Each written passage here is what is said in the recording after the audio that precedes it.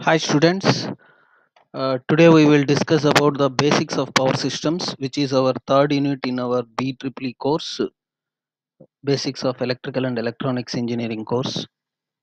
These are the contents of this chapter. Here the chapter begins with the layout and operation of various power stations. In our syllabus, we have hydropower station, thermal power station, nuclear power station, solar and wind generating stations. After then, AC power supply schemes we will discuss. Then elements of transmission line and types of distribution systems we will discuss. In this video lecture, I will explain about the hydropower station. So hydropower plant, generally the electricity by the hydropower is one of the cleanest methods of producing electrical power. Hydroelectricity is the most widely used form of renewable energy. In this power plant, the power plant, first of all, power plant definition is the plant where the electrical power is generated. If the electrical power is generated by means of hydel power, then you called it as a hydropower plant. So in this power plant, hydel energy is required to run the hydro turbines. So this hydro turbines are the mechanically coupled to the generator to develop the electrical energy.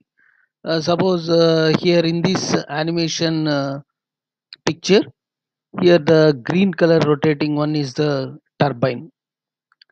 Outer periphery of the turbine is arranged with some buckets. Here water is passed through the forcefully on the buckets. When due to this water force, the buckets will move. Now the entire turbine will rotate like this. This turbine develops mechanical energy by means of the hydel energy. Now this mechanical energy is transferred to the generator by means of mechanically coupling to this generator. The generator will generate electrical energy by taking mechanical energy as the input from the turbine. So this is about the concept. Next, coming to this layout, this is a layout of the hydropower plant. So here the basic components we will discuss in the next slides. So the first one, a dam and reservoir. So in order to create electrical energy from the hydel energy, we need to store the water. So in order to store the water, we need to construct a dam. Here the water is stored behind this dam. The place where the water is stored, you called it as a reservoir. Okay, so the dam is generally constructed on a large river in hilly areas to ensure the sufficient water storage. Okay, and the dam forms a reservoir, large reservoir behind it. The height of the water level in the reservoir determines how much potential energy is stored in it. Okay, so this height of this reservoir, the height of the water level in the reservoir, that you called it as a head. As level as the head increases, more amount of potential energy is stored in the water. That's why. The next one, valve house. This is a valve house. In some literature, they called it as a control gate also. So here, water from the reservoir is allowed to flow through the penstock. The amount of water which is to be released in the penstock can be controlled by this can be controlled by a control gate or valve house. When the control gate is suppose fully opened, a maximum amount of water is released through the penstock. Clear? Suppose if it is opened partially, a limited amount of water is passed through the penstock. So Next one, penstock. What do you mean a penstock? Penstock is a large steel pipe.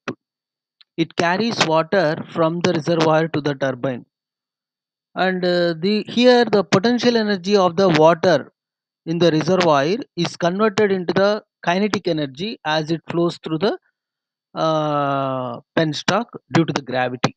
Is it right or not? When maximum potential energy is there, a maximum kinetic energy is developed. Okay. Next, water turbine. Here, the water turbine, water from the penstock is taken into the water turbine. The turbine is mechanically coupled to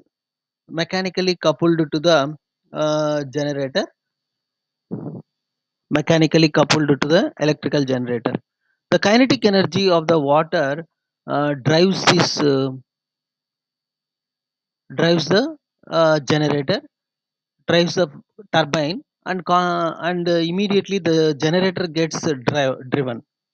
Okay, so there are as the kinetic energy is more, then the turbine mechanical power developed by this turbine also more.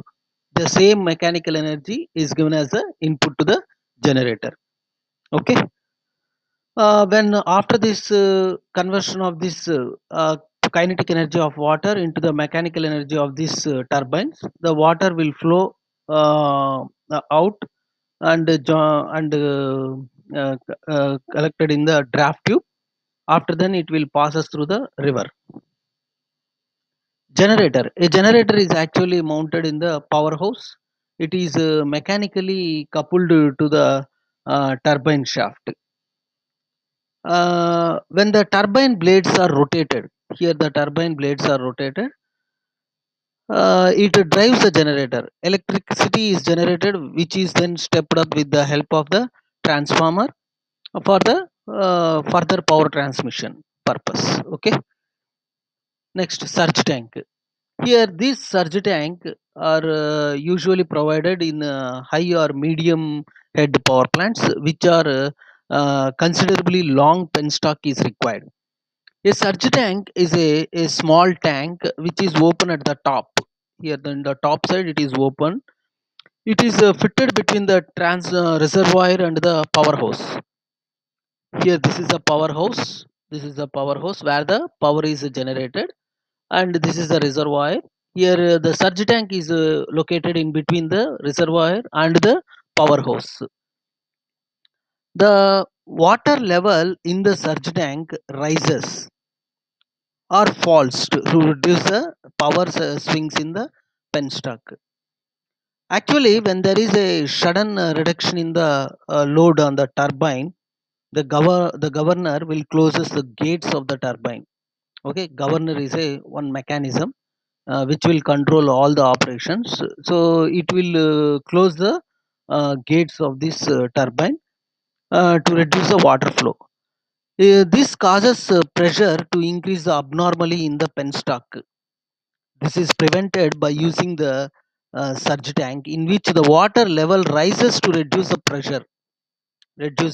pressure. On the other hand, the surge tank provide excess water needed when the gates are suddenly opened to meet the increased load demand. Okay, that is the purpose of the surge tank. And coming to the working of this hydropower plant, just now we discussed all the basic components in the hydropower plant. Here, this animation picture will clearly indicates what is the direction of the water inflow into the turbine, and how the turbine blades are rotated by the motion of this water, by the motion of the kinetic energy of this water, how the turbine blades are rotated.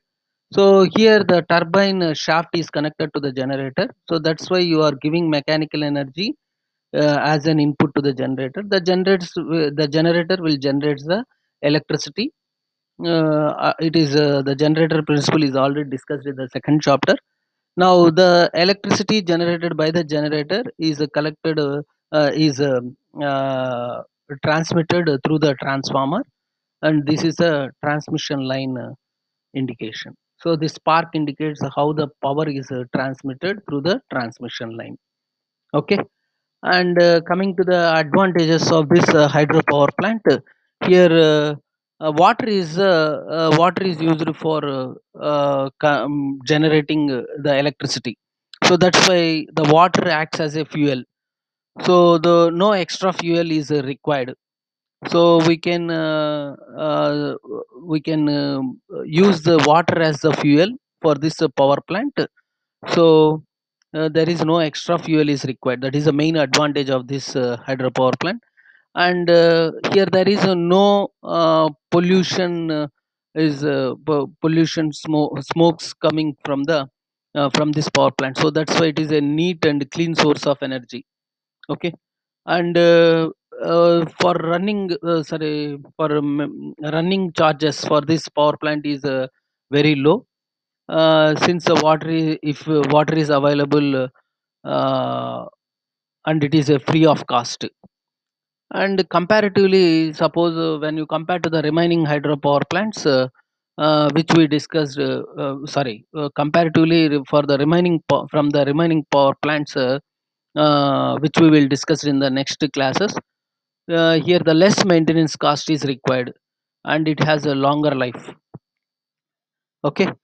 And one more, the main advantage of this hydropower plant is, in addition to the generating of this electricity, uh, the water which is stored in the reservoir. Okay. The main purpose of this water we can use for irrigation purposes also. Okay. In addition to the generating the electricity. Okay. Next, coming to the disadvantages of this hydropower plant, uh, we need a high capital cost for the construction of this dam, and we need a very large space for this storage of water. And one more thing, large quantity of water is required in order to generate the uh, large amount of energy, large amount of electrical energy. And since these hydropower plants are located far away from the consumers, so that's why power transmission, after developing of this electrical power, we have to transmit. That transmission of this electrical power needs high cost. Why means we will transmit that electrical power by constructing electrical towers and transmission lines. So that's why it needs a high cost. Okay. Thank you.